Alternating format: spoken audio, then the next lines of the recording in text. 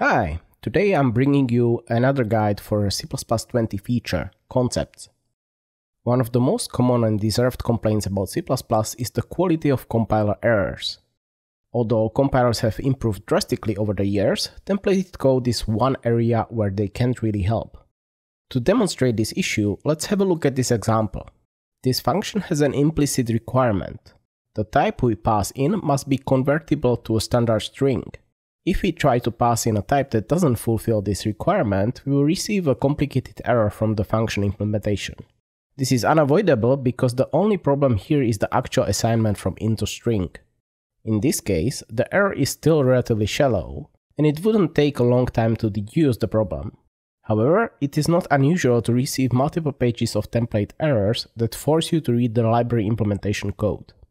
Concepts allow us to specify constraints on our template code so that only types fulfilling these constraints can use the template specialization. This version of our example function will only allow types that fulfill the convertible to concept. Thus, when we try to compile this code, we will receive a much more meaningful error and a list of constraints that are violated. The convertible to is one of the concepts introduced by the C++ standard library.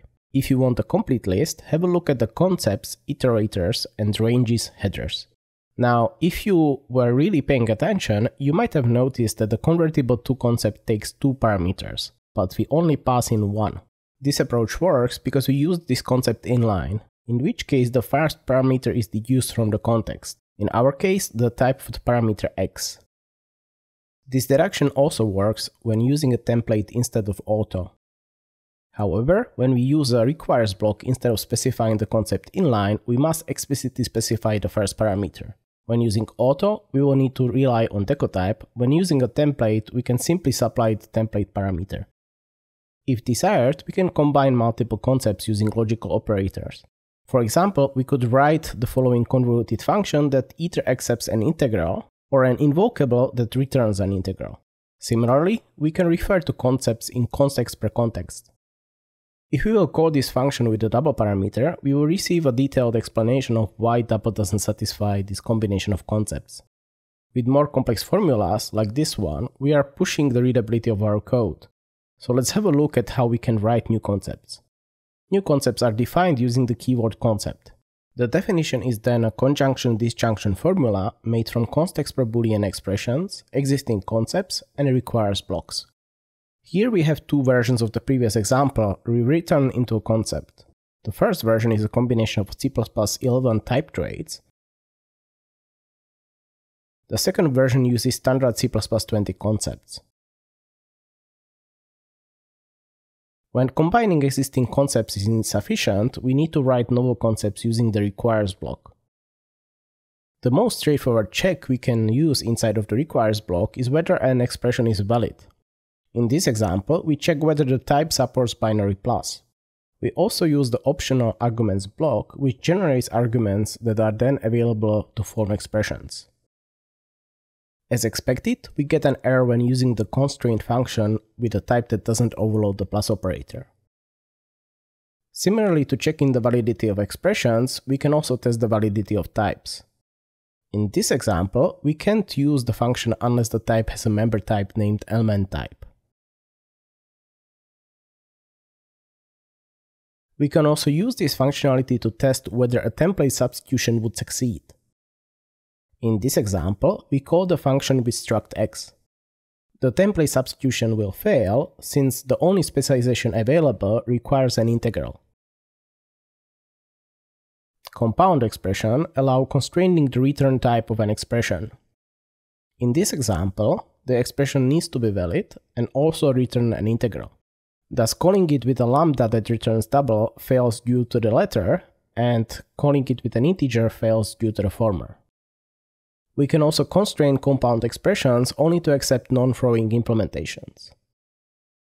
Here we can call the function with struct x, but not with struct y, since its assignment operator is not marked with no except. Lastly, requires blocks can be nested.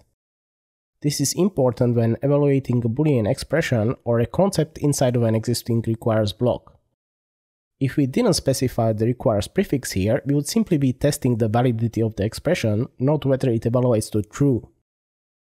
With this, you should have enough information to write any concepts you might need, but there is still one feature of concepts to consider. So far, in all the examples presented, we only had a single template specialization that either matched or didn't. However, we can also use concepts to pick the best template specialization when multiple options are available. The compiler will first determine the set of viable options and then select the option with the most specific concept. Each concept is expanded into a basic form that only contains conjunctions and disjunctions and atoms. Here an atom is either a Boolean expression, a concept, or a requires block. It is important to note that the compiler will not expand the contents of requires block further. So for example here, you might consider a concept core to be more specific than the concept has X. However, they both contain a single atom, the requires block. And since these atoms are not comparable, trying to call this function with struct Y will fail because it is ambiguous. However, we can rewrite the example slightly to make the concepts ordered.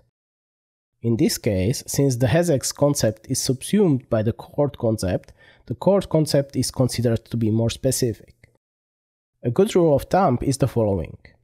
Given two concepts A and B, if we can write the concept B in the following form, B is considered more specific than A.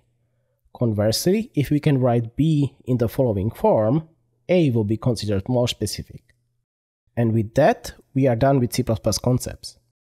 I hope that you found this video useful. Thank you for watching and see you in the next one.